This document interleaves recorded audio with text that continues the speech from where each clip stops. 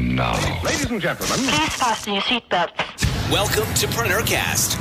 Business cards being swapped, beers being drunk. Can I say a nasty word? Can I say procrastination? With Pete Williams and Dom Gocher. How well did that go down? We can talk about that entire thing in a very another rant and soapbox episode if we want to. Visit us online at preneurmedia.tv.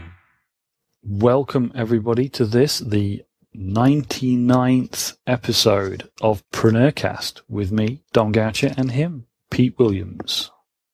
99 problems and the podcast ain't one. Terrible Jay-Z reference. Okay. What's even worse is I hadn't got a clue what you were talking about.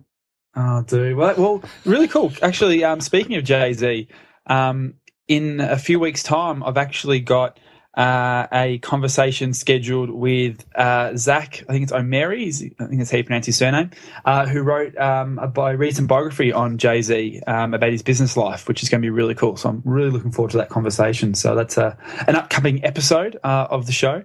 Cool. But yes, it's a rap song that Jay-Z sung called 99 Problems, and it was very popular.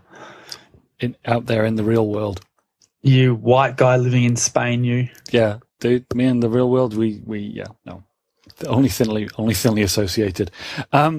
This whole kind of conversations with the rich and famous things getting a bit out of hand, really, Mr. Williams. And it's like this week is case in point. This week we have a conversation with for the listeners with Kourosh Dini.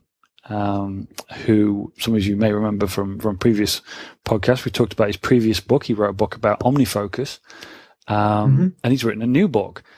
However, Mr. Williams was too busy to fit in a chat with Kourosh, in line with Kourosh's schedule and in line with our publication schedule for the podcast. So I had to do it. Well, I also think that you. Were the person who first sort of, I guess, introduced me to Kourosh's work. You obviously read his original book and was a big fan of that book. So I also thought that it was a great fit with you as well, because obviously you're probably devoured much more of his content than I actually have too. Okay, I was actually trying to kind of avoid that, but I really can't, because when you listen to the interview, it's patently obvious that yes, I was actually quite excited by the opportunity to talk to Kourosh, and I didn't mind at all. I was, fanboy is actually the word that I used. I admitted it. I was open and upfront about it, but it's a great chat, which we'll get to in a minute. But it's been a bit of a workflow, OmniFocus, productivity kind of few weeks for us. Pete and I have both got advanced access to the new version of OmniFocus. It's actually quite funny. I got mine recently, and the first time we spoke after I received my alpha access, I answered the call going, "I've got OmniFocus 2. I've got OmniFocus 2, thinking that I was really cool. And then you'll turn around and going, dude, I've had it for 2.5 weeks. So that pulled the air out of my balloon very quickly. It's a rare occasion that it happens, but I do relish it when I can. We are. Kourosh's new book. Kourosh's new book. It's about getting things done. Well, it's called Workflow Beyond Productivity. And as I mentioned in the interview, Kourosh and I talk about this. It's a little bit misleading, in my opinion, because it's not a traditional workflow or productivity book. It's almost like you should put like air quotes around the word productivity, because to me, it's much more than a lot of these books that have been published in the last few years. Productivity is a bandwagon that everybody's got on. There's blogs about it. There's books about it. There's magazines about it. There's all kinds of things. Workflow, productivity, time management. It's a big thing. Yeah. And some of it is, a lot of it is just rehashed stuff that we've all talked about. We've all heard about, from home truths and basic common sense that our parents have told us, right the way up to, real genuine stuff that that you and I have a lot of respect for, things like the getting things done model by David Allen. And again, this comes up a lot when I talked to Kourosh. But to me, this book is, it's a big old book. It's 570 pages. It's a digital book. And you got it in all the different formats, which is great, because when I loaded it on my iPad, and I loaded it in the whatever the technical EPUB or Mobi or whatever format it is, proper e-reader format that you choose, those formats allow you to mark up the text and highlight and make notes, which is really, really useful. It's something that we do ever since we spoke to our friend from Read It For Me, who talks about doing that. And half this thing's yellow with notes, because as I was reading through this, what Kourosh does in this book is not follow or not talk about any one particular strategy for workflow or productivity. He actually talks about the concepts behind it, for the real meaning of things. And I'll give you an example, people to focus on and listen out for. And it's all to do with, all these things that we know. If you follow GTD like Pete and I do, there's a lot of concepts in there, a lot of terms that we talk about, things like context and inbox and things like that, and tags and things and whatever. And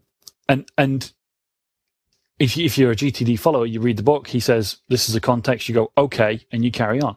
But if you have a problem with any of that because you don't quite get it or you don't quite see it the same way as him, then you might get a sticking point with GTD. And it's something that I personally did. And what I found with Kourosh's book is that he actually explains those concepts from base principles. Now, from base principles is something, Pete, that you and I talk about a lot, about Absolutely. Understanding the true origins of something, the real why. And this is something, again, Kourosh talked about. And it's almost like there's so much more that we could have got out, but we were short on time, because he talks about base principles. He talks about understanding the why, and we touch very briefly on mastery, a topic again that we've talked about on the podcast in the past. And I think with Robert Greene, exactly, Robert Greene's book. So it was like it was almost like a collection of all the things that we've talked about, all the books and things that we've made reference to, and the concepts and principles. It's all in this book. It's just a huge book about all these things, but it's not a be all and end all book. It's not like follow this workflow that's in Kourosh's book kind of kind of situation. And in a way, he says himself in the book, that was what his Creating Flow with OmniFocus book was about. That was a book about a particular way to use OmniFocus and a particular technique and series of steps that he recommends. This book started out as an explanation of where all that came from. It just evolved. Fantastic. Well, it's a good read. It's a great interview. Should we get into it? Yep. I'll let you do that, because otherwise you'll hear me twice. Here's Dom interviewing Kourosh. You do that so well. Hi, Kourosh, and thanks again for making time to join us on the show today. Hi, Dom. Thank you very much for having me on. I always find it strange when people thank us for having them on the show. We have such great people come on and take times out of their day to add value and share their thoughts, and we're always grateful. But they come on and oh, thank you very much. Okay. So I like it when it's a mutual exchange. Oh, absolutely. Now, I have to confess something, and I'm going to confess this to you, and the rest of the show audience already know this and are totally aware. Pete and I are both massive fans of the OmniFocus product. And when your first book came out, Pete and I almost clashed in the mid-ether with an email of excitement about this new book that we'd found. Your first book on the top in this space anyway. We'll come back to that in a second.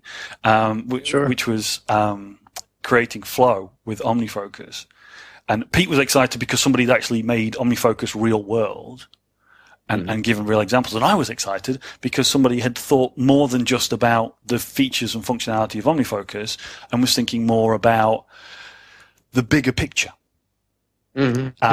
So when we heard about your second book, again, more emails clashed in the ether. So it's fair to say I'm a bit of a fanboy, okay? It may come across. I apologize if this embarrasses you, but Pete has his little foibles. Recently, Pete had a big old conversation with Dan Norris from Informally, and a data service. And Pete is a data fiend. He loves data, and you could hear the excitement in his voice whenever he talks about data. But for me, personal productivity, workflow, optimal performance, that kind of stuff, that's the thing I love. So ostensibly we wanted to get you on the show to talk about your new book, which is called Workflow Beyond Productivity. But secretly, I just wanted to have a chat with you because having read two books, awesome. I was just fascinated. I just really wanted to kind of meet you, catch up, and just have a general chat. Well, I'm very excited that you enjoyed the books. I mean, that's wonderful. I mean, when I write, writing is such a solitary activity that you have no idea. Okay, is this useful? Is this not useful? Does this make any sense whatsoever? And you just, it's all such a solitary thing that it's wonderful to hear when yourself or whomever enjoys the words. So I'm happy. I can appreciate that. Pete and I regularly ask on the podcast for people to give us feedback, but even unprompted, we get feedback on the podcast, and even positive and negative. We feel that we really appreciate that people are out there and just giving us some feedback. We know that we're doing something right or that we're having an effect. Now, before we get into the book. Or all of your books. Could you just talk a little bit about yourself and your background? Because you're not the traditional author of books about, say, well, the OmniFocus book came out of nowhere for me. So could you just give us a little bit of background about yourself? Sure. So I've always had a big interest in technology and science and kind of the hard sciences, but then I deviated. I went I like to say I made a hard left turn towards med school, and I went into psychiatry. And so I am now a practicing psychiatrist, but I also do a lot of therapy work, and that's most of what I do. But then throughout it all, I had also been a musician. I've been playing music since I was 5, and never stopped. Every day, keep doing it. And so it became, so I've always had this sort of blend of several things going on. And really the centerpiece of any and all of my books or creative works is fundamentally the interface between the mind and technology. And so I always come to for some reason it keeps coming back to the central, even more central than that is the concept of play. So if you read any of the books that I've written, that's always a center theme with any of them. So I guess if I had to summarize myself, it would be about finding that sense of play within life and what that's about, and yeah. Cool. I mean, that's you say about the play. Now that really is the opening statement of your book, Workflow. Beyond Productivity, and it does carry all the way through. It's a theme that carries all the way through. But it's interesting to me because as I read the book, you talk about, and let me just try and put this in a frame. And maybe you can give me your perspective of where what you had in mind with it. But to me, it's a potentially misleading title. Now, I have this thing with potentially misleading titles, and I've mentioned it before on a number of occasions. A long time ago, I was referred to the book The E-Myth by Michael Gerber. Oh, yeah, sure. A book that you make reference to, along with many, many others that I've read many times. And when I finally got around to reading it, I was shocked at what the book was actually about because the title didn't help me. I thought all kinds of things. Pete and I have had a conversation about this before, and I think with your book, this Workflow Beyond Productivity, it's important to read the entire title. It is about being about beyond productivity. Yes, it's the bigger picture. So anybody picking this book up thinking, "Hey, wow, this is about workflow or this systems or what a lot of the kind of buzzword authors have put together in the past," that's not it.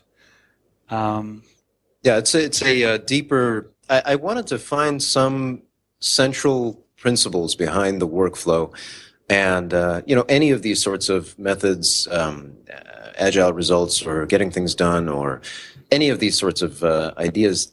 They all have various components of the workflow described in different terminology, and so I was looking for what is the underlying structure of any and all of these, and in that process. I realized that it was actually that it kind of became a deeper thing than productivity itself, and so you can see how certain of these systems kind of are highlighted by various aspects of the workflow. So, for example, the getting things done. One of the central ideas, if not the central idea, at least as I interpret it, is this idea of getting things off of your mind as being the organizing principle. Yeah. And that is, everybody looks at it like you need to, okay, let me implement this system so everything can be off my mind. It's more like, no, that's the target. How are you going to devise the system in order to do that? And so that becomes like, in my description of organization, this idea of trust, meaning a developed belief that something will continue behaving as it has been so that it can be relied upon, that becomes this high, elegant, mature level of organization that you develop towards. And so you could see that that's kind of where that fits in there. And then something like, let's say, the agile results is, you have a lot of this sort of focus on outcome, which is a lot about vision, and vision is this sort of the one end of the potential of what an intention is.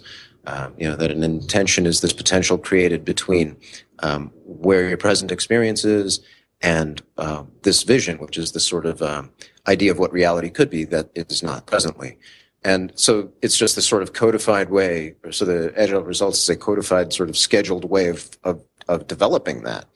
And so it's like the underlying structure of a lot of these productivity ideas, but then I wanted to bring them all in concert. They needed to be they all needed to work together. So it was a very long, iterative process of developing all these sorts of ideas to make them all sort of work together. So the idea of vision works with intention, or the idea of what do I mean by present experience? That's or the concept of silence as a means of stopping what we're doing, pausing, and getting into that. And then on top of it, thinking about how do I make all these ideas accessible too? Because when I just rattle them off like that, it's kind of like, what am I talking about? But having to pace it out at such a pace that, okay, I got to make this accessible for the reader. So that's kind of how things evolved. And evolved is actually a good word, because you mentioned in the introduction of the book that it was originally intended as a corollary, something to go with your OmniFocus book, the book about flow with OmniFocus, because of all these extra concepts. And it was very interesting. As I read that, it really resonated with me that there are all these different workflow systems, and you do talk about many well-known systems, and also many well-known authors that you make reference to as well. It was like having a conversation with a friend when I was reading the book, actually. Awesome. Mentioning all these authors that I've also read, and all these concepts that I really like getting things done. But you when I was initially was aware of getting things done, it was fine for what it was, but there was something there. Like a fundamental understanding that maybe somebody who'd been through it a few times and seen the light had got from it, but it wasn't communicated up front. So there was always been a bit of a disconnect with me. And I think a lot of people feel like that with these things. So I can feel for you when you said that the book started out as a little side piece to go with that, and it's turned into its whole book. And in fact, as you label it inside, it's 5 books. Which when I first opened it, went, wow. Gonna need to really allocate some time to that. And you do go, let's not bury the headline. You do go into some depth in this book. This is not a light, fluffy, airy read. No. It's a serious book, but I do like the way that you break these things down and you identify the concepts because that's what I resonate with. But it really is, as you say, a book to go with these other things. You mentioned this in the book. Anybody that's maybe tried to get into getting things done or has got into it but maybe tailed off because something wasn't working out. There's a part in your book. Personally, if somebody said that to me, I'd be able to direct them to a section in your book and say, you ought to read that bit. And when you read that bit, I think you'll have a better understanding of, for example, the review habit. In getting things done, David Allen talks about the review habit. The review habit is really important. You should do it. That's basically, in rough summary and paraphrasing, David Allen's writings on the review habit. But you actually explain why and the positive reasoning and things like that. And I think, maybe there's a little bit of your psychology background coming in there. But I found it really helpful. As I read each piece and I could relate it to these other things, it helped me with those other pieces as well. Excellent. So when you were reading it, it sounds like you, it helped to bolster the ideas. It helped to say, oh, that's why I'm doing it. That's exactly it. Yeah, that's exactly it. It really did. I mean, was that your intention as you were discovering these things and identifying them in these other systems? Were you just trying to present that information? I think so. I think it was about. So it's this idea of distilling basics. This idea of taking whatever craft it is you want to get good at, and trying to think of what about it is most basic to my experience of that, and really bringing it down to those. What are the fundamentals of this thing? And so that's what it was about workflow. And the reason why that works, or the reason why that's useful, is then I'm wondering if it worked for you in this regards, which was when you have an understanding of why, what the purpose is behind it, what the meaning is behind some of these things, such as a review, then you have more of a confidence towards doing it, more of an understanding towards doing it, more of a different position towards scheduling it, and when you get up from, let's say, a review, to actually feel like, okay, yes, I've got a clear mind, and this is why this is useful to me. So you get into it more. Anyway. Yeah, well, I can make you feel a lot better by saying yes, that's absolutely what I got from it. Excellent. But seriously, I mean, it to me, the understanding of why is one of the fundamental elements of mastery. And mastery is something that you talk about in the book. And we've had a number of people on the show talk about mastery. But to me, I never feel like I can fully implement something or I can fully make something my own until I understand it from those base principles. Because otherwise I'm kind of just copying or just doing because I'm told to. Yeah. And I did feel that with, it's funny, I didn't realize I was feeling that with getting things done until I read your book. Okay. And then I read your book and I realized that some of the gaps were there.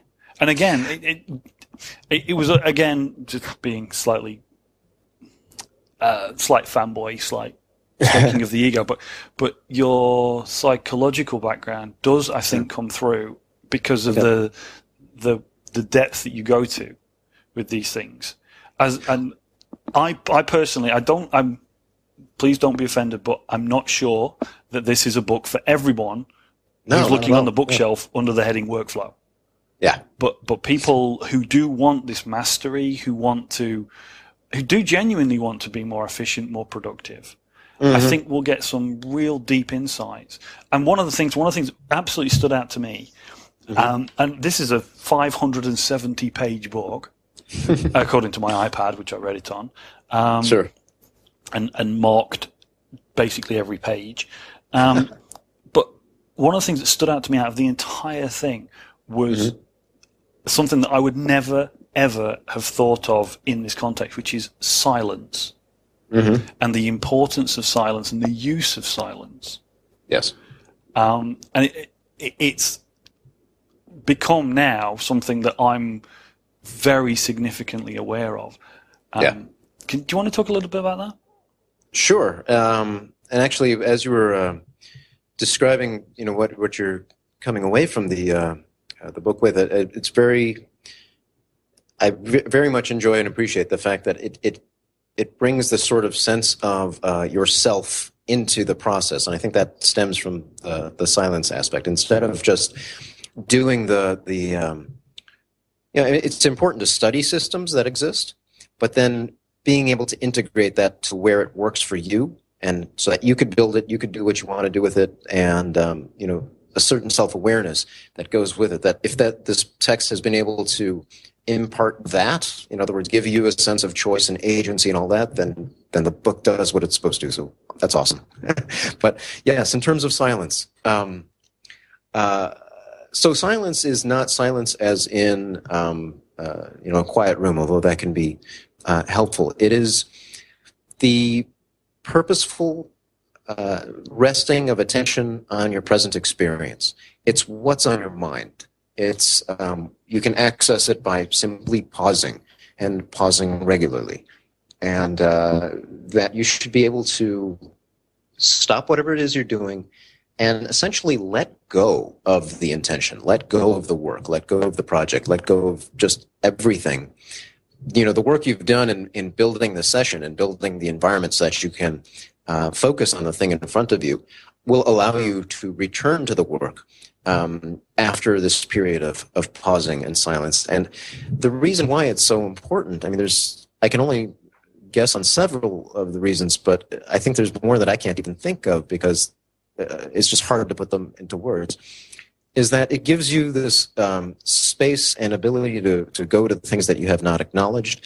It lets you think about the things that you're anxious about. It lets you think about the things that you desire. It lets you rethink the vision, the outcome. And a lot of this is just to say, all of it's as meandering as it may seem that my words are being here. It's really all accessible just by pausing.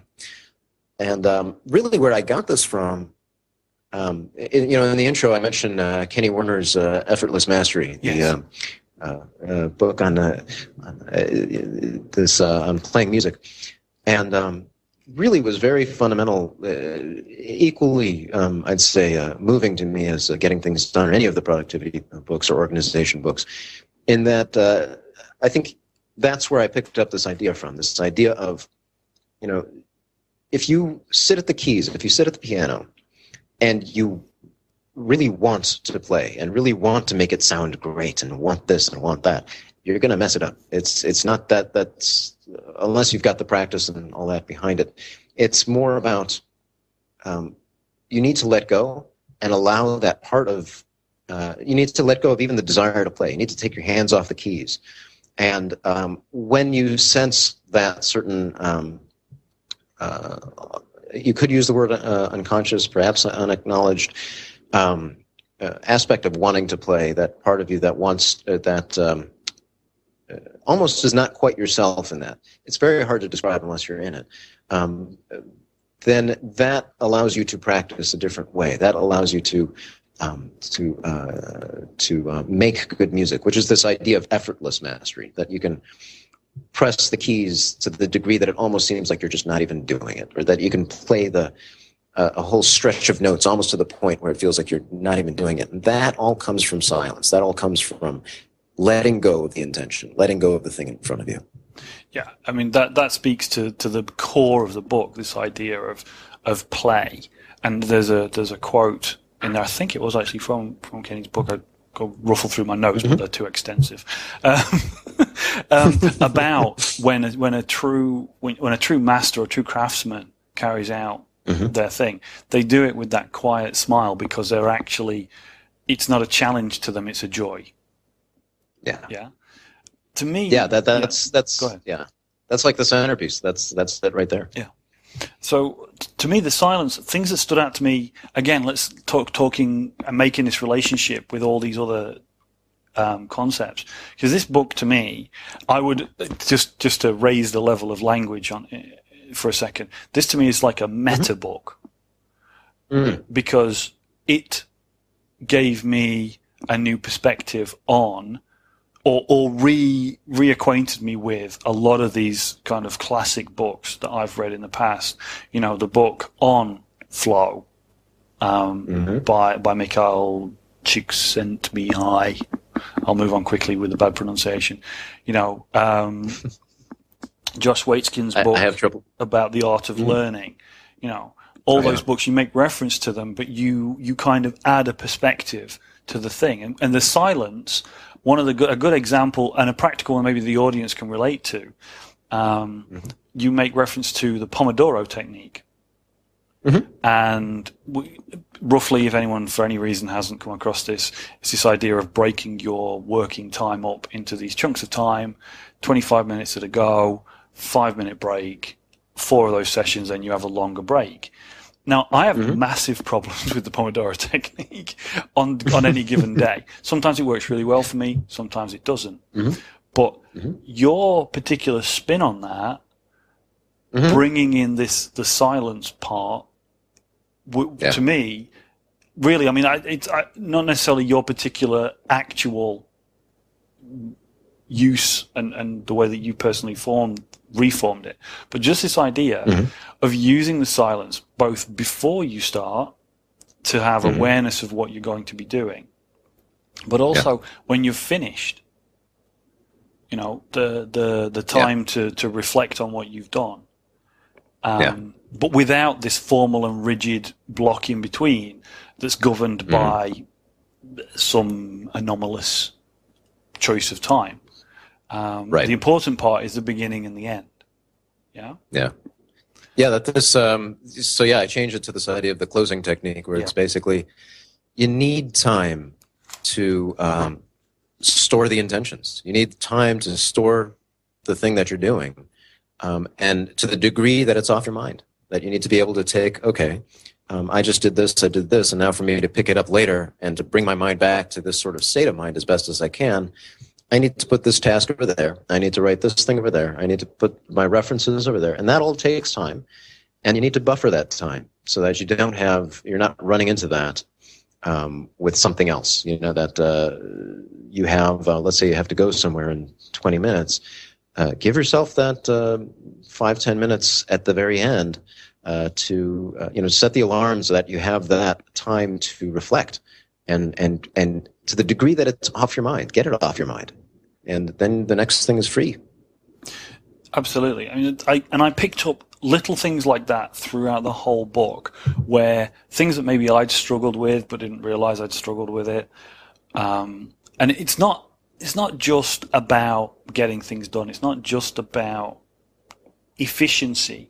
It is about turning all this increased pressure on ourselves, you know, because a lot of our audience, you know, they may be dealing with a second business they're trying to get started, or they're dealing with a lot of information that comes into them, and adding in these systems and things like that. It's a bit like your example of sitting at the piano, willing yourself to play and straining and having that kind of overt pressure on yourself rather than being able to relax back. And what I found with a lot of your examples and a lot of the concepts that you put forward were that it helped me just bridge those little gaps. For example, silence at the end of a session and it's something that you may have come across somewhere else. You know, somebody else may have said it as, you know, when you finished a job, you should tidy up after yourself. And we all go, yes, Dad, of course. Or, you know, or yes, boss, or whatever. And it's there in your mind, but the why isn't always communicated. Right. So we're back to that why, the fundamental reasoning, Yeah. And I think you explain that very well in the book. As you say, the gathering of what you've done, but also the transition between things. What I also got personally from the silence piece was that my vice. I'm an inveterate task switcher. And it's my one thing that I have to watch carefully. I have to close all my distractions, something that you talk about in the book. I have to close all my distractions. I have to govern the time of day that I check and respond to emails. All those things I think just about everybody has an issue with. But the idea of the silence was great, because it was like, okay, I've got to the end of my session. But even though I've got to end my session, I'm not immediately going to start another one or immediately going to go and do something else. Yeah. It gives me that little breathing space that actually helps deal with, fatigue, helps deal with distraction, helps deal, as you say, with just making sure that things are off your mind. Yeah, it sounds like it also gives you maybe that sense of completion that's needed to really do the next thing better, and that same thing better. It gives you that sense of confidence that rather than, like, if you don't have it, that's when you start jumping from one thing to the next because you need to feel that. Yeah, I mean, at least that's what I'm hearing. I'm struggling now really to because I literally have pages of notes. I'm not joking. And I have to read the book a second go, at least. It seems to me a book that I'm going to get more and more from as I go through it. And also as I find other things that I can relate back to the book. But the core concepts, I think it's important, if you could kind of just help me highlight the core concepts that you've put in the book.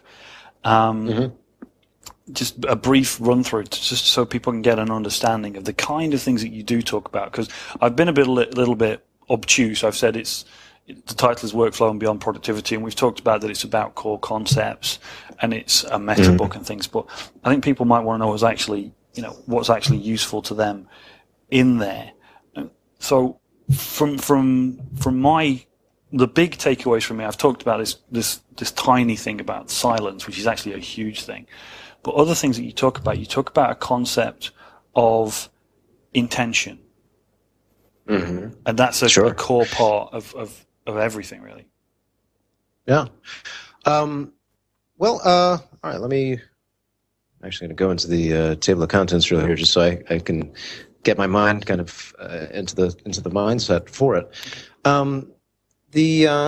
Actually, before I jump into that, I do want to say that what it sounds like you're getting from it, which is also, I think, a centerpiece of it, which is this idea that mastery of most of mastery is a mastery of the basics, and when you get that, that's when you start to be able to express your own voice and things. Yes, that you can, that it sounds like you've studied all these sort of different ways of being productive, and you have your own system, but these little gaps were there.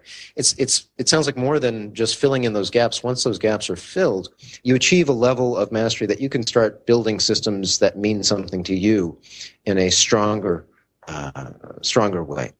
So that's what I'm hearing, and that's a very good point. I mean, David Allen himself says in the book, Getting Things Done, you may read this book 5 or 6 times. You may read it over a period of time. I mean, I read it first more than 5 years, maybe 6 years ago, and I've gone through it about once a year. And each time I do, I develop a new level of understanding. And I previously talked about this with Pete, and we likened it to when you're a student of martial arts, and in certain of the martial arts, you'll go right the way through to the black belt, highest level, and then in a symbolic gesture, you return to the first grade to go back through again, but with the eyes of somebody who's got more understanding and learning. And what I found with your book is that is it's helped me kind of jump forward in that process. I like to think that Pete and I both, like to think that we're relatively well-organized people because of the number of things that we deal with. And, Pete's kind of legendary for it. And I'm more of a student still in the growth of my knowledge. But I've found, as I say, some of these gaps, and it means that maybe I'm not so efficient with certain things, or I don't find a resonance with those things, or whatever. But yeah, it is that self-expression thing. It's that idea that once you have the confidence, another word that you've used, you can, and it's applicable to so many different things. I mean, again, we're talking about workflow, we're talking about productivity, we're talking about mastery. These are all topics for our audience that they're all interested in. But it's such a big topic. Sure. So the idea. So the centerpiece, what I start off with in the major section is this, the theory upon which everything rests is this idea that mastery and meaningful work develop from guided play. And so, if anything, maybe if I were to retitle the book, it would have something about mastery and meaningful work. That would be something about in the title. Although I've been through, I got to say, like 100 titles at least. So it begins. Like book one is about intention and organization, and what is an intention? And so this, it's where are you now, where do you want to be, and some sense of potential between, and then I go into this idea of where you want to be is not always clear, and so that's the idea of where you want to be is the vision, and when it's not clear, then the process of resolving that vision is creativity itself. That creativity is that process. And in order to access creativity, play needs to be involved. And it's the same play that is a toddler's play, and that play is also the zone, and it's also the meditative mind state. It's learning, it's interaction and exploration of self and world. And I go into some of that and how that factors in and how that's needed for mastering meaningful work. And then that's all well and good, but then, okay, now what? If I'm just going to be goofing off in the corner and playing, and it's that won't become stuff. So then I get into the idea of what's organization. And when you approach organization from that then organization becomes important, and it's something that you want to do in a way that's about you. It's not about, okay, I'm just going to line things up this way because somebody told me to. It's about what are the fundamentals of organization, and I go into these three pillars. That something is available when it's relevant, it's accessible when it's relevant, and it's avoidable when it's irrelevant. And then I go through how does that make up organization, and what are the details of that? How does storage get involved? How does maintenance get involved? And I break it down into very kind of fine examples of all this. And this is probably the most, I think, I could be wrong, but I think it's one of the more difficult parts of the book because it seems like all of this is these very widespread things. I make the connection of organization to learning, that they're not separate processes. That if organization is this support and clearing of a path for the development of an intention, then that means that the mind and the world are both part of that. And how actually organization often fails because of this lack of recognition of that. And so then, so how do you organize in a way that's meaningful to you is this sort of section. And then I go through a few ideas of practice of that, and like a session of organization. And I start seeing that where I had the struggles in creating the book is that a lot of these ideas are all interrelated. So like a session of organization, I don't describe session until later on. But for that reason, I think it speaks to your point, Don, that this idea that I think you have to go back over the book. I think you'll gather more as you kind of revisit. Yeah, certainly things as we went through stood out to me more than others. And yeah, that first section, that first book, is highly theoretical, with some practical examples. And I do like the practical examples that you talk about, and the ideas behind it, how you model the ideas. It's great, because I'd say it's deeply theoretical, but important. It's foundational, and I think you're again to almost keep saying the same thing. You're not talking about anything particularly new, and I can see a lot of common concepts like things from getting things done, things from other organizational systems are reflected in what you're saying. It's just that the way that you're talking about them, I think, will resonate with people if they have struggled with the almost simplistic way that other people have presented it. Because when you're presenting a book about an organizational system, this is my system, so you need to know what this word means. There you go, right, it fits into the diagram here, off you go. Yeah, and it's fine if you understand if you really feel and understand what that word means, but if you don't, I think it can be a hindrance. Yeah, I think it's very useful to know any and all of to study systems. For example, when I started learning music and composition in a very detailed way, it was I would transcribe. This was a teacher of mine had told me that it's an excellent way of learning, and that so I would take Beethoven pieces, I would take Beatles pieces, I would take Chopin, I would take Police or whomever. I would just take all these sorts of different musicians and bands that I thought were good for whatever reason. I thought whatever good meant is good musicians, and just started to transcribe it and say, how do they do this, and distill it into the very essence of whatever it was, and then that would allow me to create music in my own voice because I knew what the basics were. And that's very much what this book is about, book workflow. So I'm hoping that it presents those basics to others so that it's like, okay, now I know what this system is and I know what that system, and these are all the workings that are going on behind it.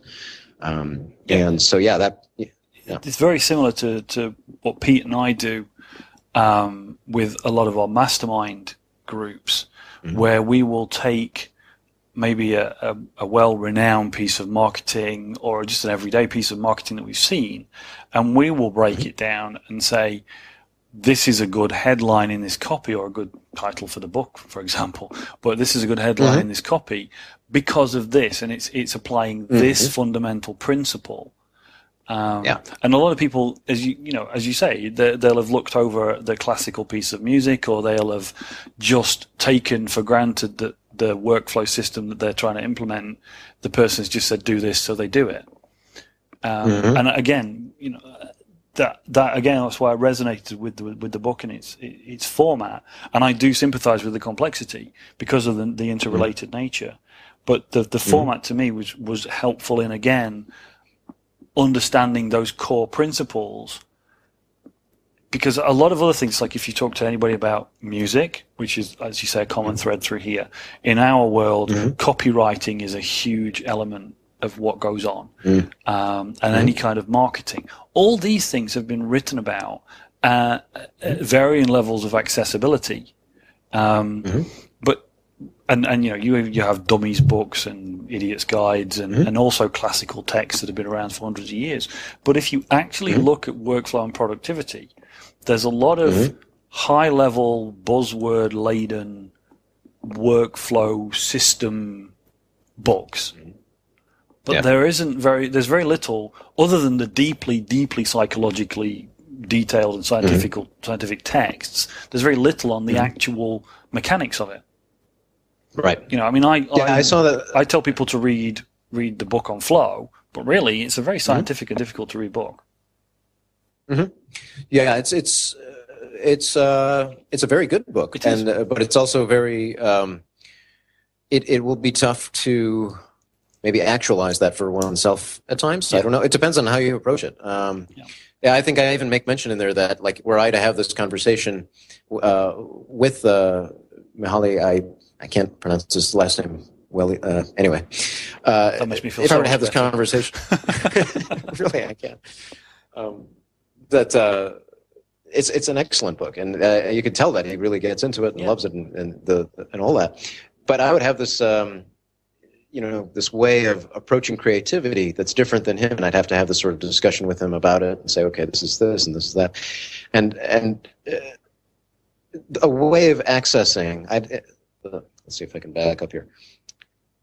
I have to make it so that I can access the words myself. I can access the idea of creativity myself. Yeah. And I think that's what I saw with this book, was this idea of how do I bring a very serious academic, I don't know about academic, but a serious in-depth view of what is going on in the workflow in a way that can be presented to anyone and everyone. In other words, let's make a textbook. Let's make this, I've always loved textbooks because you can always ask it a question, a good one. You can ask it a question and the answer's in there, or if it's not, it'll refer you somewhere where you can get the answer. Yes. And that's what I wanted to make with this. I wanted to make, okay, I don't know what this word means. Okay, there's a place where I've got that defined. There's the glossary. Go there. And then, oh, you don't know? Okay, well, you know what? This book over here about procrastination, it's a good book. And here's what I know about it, and you can go to that. It's like that. That's actually a really good way of describing the book. Yeah, it is. I wouldn't say textbook in this common perception that textbooks are dry and uninteresting. If you're not the scientific or investigatively minded person, you may think textbook is a bad way to talk about a book. But the frame that you just put forward, that it contains either the information you need or a reference to where to find it, is a good one. You mentioned something earlier about applicability, accessibility, actually implementable things, and that I just want to make sure that we cover, because I know you're a busy guy, and this call is actually, even though it's flown by for me, I think we're getting close to time. I just want to cover book 2, because I think there's some very practical, applicable pieces in book 2, which is about stations, habits, and sessions. And I think these are things that will definitely resonate to somebody, even without reading the book, if you can just describe them from your perspective. Sure, yeah. So, what I was explaining earlier was book 1, and there are 5. So this is the second. Stations, habits, and sessions probably resonates most with the idea of most task management systems, and the idea of a station, or even let's back up from that. What is a task? So I look at, we usually look at the word task as interchangeable with intention. But I look at tasks as stored intentions. You have these things written down, and what you actually do based on the thing that you read is different. And that seems like a small, silly distinction, but it's not. It's actually huge. Once you realize that, if you look at your projects in OmniFocus, for example, you're doing the work, or any project system, you're doing the work, and you realize the tasks you've written are not the same things you actually did to make that project actually happen. Yeah. And that's a lot of the time, if not always the case. And so anyway, the idea that tasks are stored intentions, stations are where you store those tasks. So contexts are a familiar idea. This the tool, place, or person without which the thing cannot be done, or other people have mindsets as a way of putting things down or organizing their work, or whatever it is. You have paths of habit. You have things you do regularly. You have these paths you walk. And along those paths, you set up these stations. You set up these sort of, at your office, at your home, wherever, these stations, and however well they're organized or disorganized, are the containers for these intentions. So how you organize those things are matters of habit and thinking through, and really are very fundamental to any of these sorts of task management systems. And then what the idea is about guides versus tasks. I'm actually starting to write I'm trying to rewrite some of this section. I'll probably put up as a post at some point, the idea of guides and shifting between guides and habits and tasks. And, let's say, for example, you're doing... you want to develop a habit. Before you have the habit, you have to have some way of starting it. And if you have, let's say, something listed down, you have written down in a large list of tasks, exercise or take out the garbage or whatever it is you want to start this habit, you write it down until you can develop the guides. The guides are these things that will present to your experience. So until you have the habit, a messy set of dishes may not inspire you to clean those dishes. But then how do you start developing the habit so that that experience will inspire you to do the dishes. So a lot of this is about the let's see, how all of this fits together, how these tasks, guides, habits, stations all fit together. Yeah, it's a practical implementation of the theory that you've already expounded in kind of book one, really, isn't it? Mm-hmm. Yeah. I'm not sure I'm giving it the justice it should. You can tell kind of how from basically how I talk, you can tell that I say a lot of the stuff that kind of all goes together, and then I have to go back later and say, okay, I got to take this apart and put this over there and put this over there. It's kind of how I wound up writing it. Pretty much like how most people write and create music and things like that. They get it out and then they reorganize it. I'm very much the same myself. That's why Pete and I both resonate with mind maps as a planning tool. But oh yeah, sure. From my point of view, I mean, from book two, the stations, the habits, and the sessions, it's those are kind of the core units, functional units, the practical examples of how you can implement the knowledge from book one and from other parts of the book. I mean, it's to me, it's a progressive book. It starts very logically. You know, it clearly has been thought through and reorganized from however it originally came out in its pieces as it's evolved. You know, you've got the core concepts in book one, and I say book one; they're just labels within inside the entire object. It's all one book, but they're broken up. So book one is the core concepts, and book two is these practical implementations. And I would strongly recommend this to anybody who's interested in the topic, because I love some of your real world examples, and again, they resonated with me. You know, things like washing the dishes or refilling the coffee canister, and the truth, the true life example of, you know, as you said just now, you have your task list in OmniFocus, but you very rarely do things the way that you wrote them down in OmniFocus, or whatever task tracking, whether you wrote them down on a piece of paper, right, and things like that. You know, so for your example was going into the kitchen to do things. And you don't go in and do one thing that was on your list, then go back and tick it off on your list, then go back in and do the next thing. You tend to batch these things up. You know, that's the reality of it. And I do think, you know, we've talked about a lot of theory and a lot of kind of deep topics and analysis of these things in detail. It is an incredibly practical, real world book. It's anchored in the real world. And there is a lot of applicable stuff in it. Around, I mean, I found the stuff I could grasp easily and quickly was definitely in book two. But things resonated with me all the way through this. Just it's a kind of a sum up, kind of a summary as we get towards the end of your time. But it's also it's an odd little compliment. At some point in the future, what you might actually have is an interview with somebody that believes that this book was written before getting things done, or before some other management, workflow management, time management concept that was out there. And the reason is because of the way that you describe these concepts. If you look through, and we talk about, for example, just go back to book two briefly. If we talk about stations, you know, you very briefly mentioned contexts, which is a getting things done concept. But stations is a better described, more understandable, larger object or larger concept than context. It's almost like contexts came from stations. So these are the. Somebody could easily make that mistake that somebody read your book and went, okay, well, if I take a bit of that and put it over here and call it this, I can use that in my system. Sorry, David Allen, no offense. Well, actually, it was inspired by having gone through getting things done. So it actually went in the other direction, where it's like, what is a context fundamentally, and then getting to the idea of stations. That a station could be something like just writing a task down on a scrap piece of paper that you will come back to. That's a station. So, in a sense, it expands the idea so that you can allow yourself to use the materials at hand to clear your mind in whatever way is needed. Yeah, I mean that really, my summary would be of this.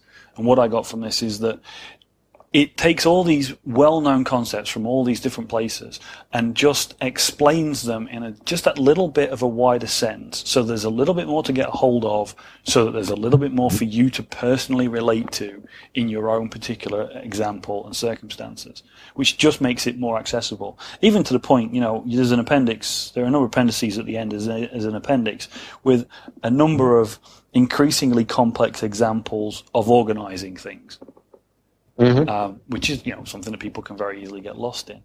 So, yeah, I mean, I have to say, as I warned you at the beginning, it could be a bit of a fanboy show, but I thoroughly enjoyed this. I thoroughly enjoyed your book.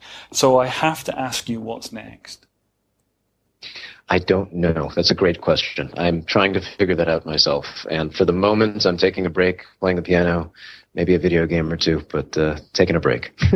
Okay. Well, I'll see. I do have ideas, but I can't say specifically because I don't want to lock down a direction just yet. Well, I would humbly ask to be on the preview list for whatever is next.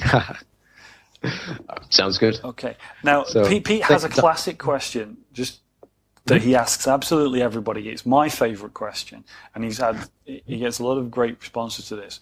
We have talked extensively. We've talked about you. We've talked about the book. We've talked about workflow. We've talked about so many things in this conversation. But what is the question that you wish I had asked you, so that you could have got across something that you think is fundamental or really important to our audience? Oh my goodness. I think you asked it, which was at the very beginning, what kind of summarizes where I'm coming from with this, and the idea of mind and technology being kind of the centerpiece. That's really, I think you asked it, and that was the idea. Okay, well, I will class myself as a competent interviewer at this point. If I actually asked all the good questions. Kourosh, thank you so much for your time today. You're even though you say you're going to take time playing the piano and things, I know you're a busy guy. Sure. Pete and I both appreciate your time, and I'm sure anybody that picks up the book is going to appreciate the work that you've done here. So, how can people get a hold of you? How can people find the book? Have you got a blog? How do people find out more about Kourosh Dini? So the books are at masteryinworkflow.com is one site. The other one is usingomnifocus.com. I also have my own blog, which is KouroshDini.com, and that's KOUROSHDINI.com. And those are it. Okay, I'll make sure those links are in the show notes, folk. Again, Kourosh, thank you for your time, and I'm looking forward to whatever you do next, so that you can come back and we can have another great chat. I had a wonderful time, Dom. Thank you so much for having me on. So, I mean, I'd say it went on a little bit longer than some of our previous interviews have, but as hopefully you could tell, I really enjoyed that chat with Kourosh. Absolutely, mate. It sounds like you have to get off the couch a little bit. He gave you a little bit of a psychological throw around a little bit with some questions there for you. Yeah, that was really weird. He's just before the call, we had a little chat, but also in the introduction and the kind of peripheral pieces around the book, he explains that his day job is as a psychologist. It definitely came through. Yeah, he was almost interviewing me at one point. But no, it was great. And hopefully, I've picked out my personal takeaways from the book. During that interview, we talked about the things that I personally got from it. But as I said in the interview, and I said to Kourosh, I feel that a lot of people are going to have their own personal things that they get from this book. It'll help them understand these other workflow. So if you're out there and you maybe looked at GTD and it's not quite working for you, or you're struggling to keep going with some of the things, a lot of the reasons for that is to do with the fact that you don't fully understand it, or it's not quite ingrained in your own internal language. And this is, again, a topic, just the generic nature of the topic that Kourosh has in the book. And this is at that point, this book is great. Kourosh himself says in the interview, as you heard there, Pete, he calls it a kind of a textbook, where it's got the answers, as many of the answers as he can give you, and if it hasn't got an answer for something, a particular question, it's got a cross-reference to where you might find it. Because he makes masses of cross-references in there. I mean, I didn't even get to mention some of them in the interview, but, he talks about Neil Fiore's book about the now habit. He talks about David Allen's Getting Things Done, Josh Waitzkin's The Art of Learning. All these books that we've talked about right from the very beginning of this show, and even people that we've interviewed, they're all referenced in his book. So it's almost like a book that was written for the preneur community. To kind of go along with the things that we talk. It isn't a light book, okay? I openly said that in the interview, as you heard me say. It's not a light book. There's a lot. It's dense. There's a lot of stuff in there, but you can dip in, get stuff, and also there's a load of cool supporting stuff because it's a digital download. And you can. There's flashcards and reviews, quick review checklists and things like that come as extras. So all in all, I mean, I'd say I really enjoyed it. It's not a light read, but it is something that, as I said, my personal copy is covered in those little yellow markers and highlights for the things that stood out to me. And I think a lot of people are going to get a lot of value from this, and hopefully they got a lot of value from that little chat that I had with Kourosh as well. Very, very cool. Well, speaking of a lot of value, our next episode is our 100th birthday kind of thing. Well, 100th episode, not really a birthday, I guess, but it's our 100th episode, and we're doing something very, very cool. We're doing it live. Indeed. The fear is upon me. No, seriously. Mate, I mean, we do a lot of live Q&As for our Platinum group, and we get such a great response. We've always had a great response from the live Q&A format, and so Pete and I decided to open up a live Q&A, and it is live Q&A. It's not just being Pete live; it's like a live Q&A. We want you guys to join us on a live call and submit your questions, which we will answer there and then to the best of our abilities and as honestly as possible. So, yeah, we're shuffling the date a little bit just to make sure that we can keep on schedule. It will be because it's a Melbourne day as well. What's the date, Pete? So it's going to be Friday the 28th Melbourne time, which makes it Thursday the 27th in the US. And obviously Europe's obviously somewhere around that as well. We'll have obviously all the details and things on the blog, but it's going to be 7:30 a.m. Melbourne time, which will be 5:30 p.m. on the Thursday in the east coast of the US. Yep. Get your calculators out to work out your time zone. But we'll have all the details on the blog. So make sure you check out PreneurMarketing.com, PreneurMedia.tv. Hopefully you're already part of our community newsletter, which you can subscribe to at PreneurMarketing.com, and we'll email you out the details. The last webinar we did for our community, we had 1,400 people register. So I'm guessing with something like this, we're going to have a few thousand people at least online during the live call, which is going to be super fun. We may have to up the GoToWebinar account to host everybody, but it's going to be awesome. It's going to be a whole lot of fun. Excellent. I mean, really, folks, we're encouraging you to join in, be part of the live stuff. This is the feedback that we get all the time with our Q&As with our Platinum group, that being there live, having that interaction, the ability to ask a question that's on your mind right there and then and get it answered. People get so much value from that, and we want to extend that out to the community as a thank you for being with us for 100 episodes. I'm a little bit shocked, actually. I've mentioned this to a couple of people recently, that it's going to be our 100th episode. It's including Kourosh, and he said, "Wow, really? You guys have been going that long?" I said, "Yeah, we've had a good run, and we're really appreciative of the audience sticking with us." One last thing, mentioning Kourosh, and I will remind everybody: whenever we have an author on, we ask our authors to give us copies of their book, and Kourosh has very kindly given us 4 copies of his book, with the workflow Beyond Productivity. So if you visit preneurmarketing.com/win, the link will be in the show notes. preneurmarketing.com/win, you can enter to win a copy of Kourosh's book. And you can always go there if you're listening to this show later on after the fact, because we cycle through these. When we get a new author, we ask for some more prizes. So always be visiting preneurmarketing.com/win, because there's going to be something there that you can win. Absolutely. Cool. Awesome, guys. Well, look, we won't drag this one on too much longer. We'll start getting prepared for our live show in a couple of weeks, so make sure you join us there. And then, obviously, I think we've mentioned before, is post our 100th show, we're going to go back to weekly again, just for that first 6 months of this year with babies and other bits and pieces going on in everybody's life. We decided to do it bi-weekly, every 2 weeks. But moving forward again, after the 100th show, we're going to be back to a weekly edition of PreneurCast. So your wishes have been granted for everyone who's been emailing and tweeting and stuff like that. So super excited about that. Indeed. So we'll wrap it up there. Thanks everyone for listening as always. And as always, please do visit us on preneurmedia.tv.